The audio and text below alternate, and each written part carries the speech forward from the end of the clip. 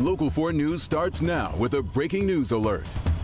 And we begin with breaking news from downtown Detroit, where one person has been shot not far from where tonight's tree lighting was taking place at Campus Martius. Our Mara McDonald is live at the scene tonight near Michigan Avenue in Griswold. And Mara, you just got an update from police from the chief. What did he have to say?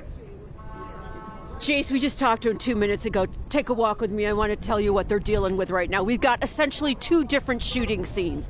This is Michigan and Griswold. I mean, for everybody who comes down, this is right by the Coney Islands. You see how close it is to Campus Martius. The chief is telling us that you had two groups of teenagers down here that got into some kind of argument, and shots were fired, striking a 15-year-old in the neck. Chief telling us that he is in critical condition right now at Children's Hospital. Now, you can see that police have blanketed this entire area, but this is not the only area that they are at. After the shooting happens here at Michigan and Griswold, across Campus Martius, heading towards Greektown, near the Buffalo Wild Wings, you have another shooting of another young person, condition unknown at this point.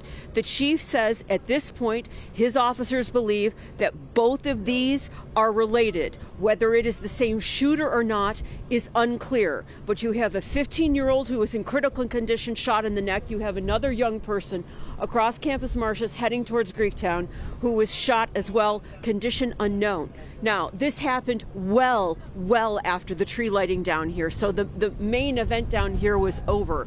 Police telling us this happened probably right before 10 o'clock tonight. Chief says their criminal intelligence unit is going through all the cameras throughout this entire area. They believe they've got some pretty decent, what he refers to as video assets. He thinks they're going to have a picture of the suspect in this case up probably tonight. So stand by, Jason and Kimberly. As soon as we know more, we will, of course, come back to you live. We are live in downtown Detroit. Oh, stand by. I understand that we've got some of the chief. Stand by. Take a listen. Bunch of kids hanging out downtown. One group of kids gets into it, another group of kids. We've got shots fired, unfortunately. We've got a 15-year-old that's been struck in the neck. He's in critical condition at a local hospital. We're going to be checking our video assets and interviewing witnesses.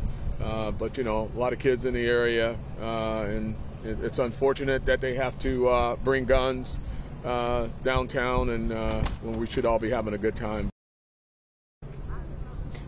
Back here live, the chief also saying tonight, do parents realize that their teenagers, 15, 16 years old, are down here after curfew, after hours? Chief said if he sees and his officers see kids randomly wandering around here without a parent or a guardian, they are going to be picked up. So it is, it's a little tense down here right now. We've got two different shooting scenes. Police are working both. They think they're going to have a picture of at least one of the suspects in this probably later tonight. We're live downtown.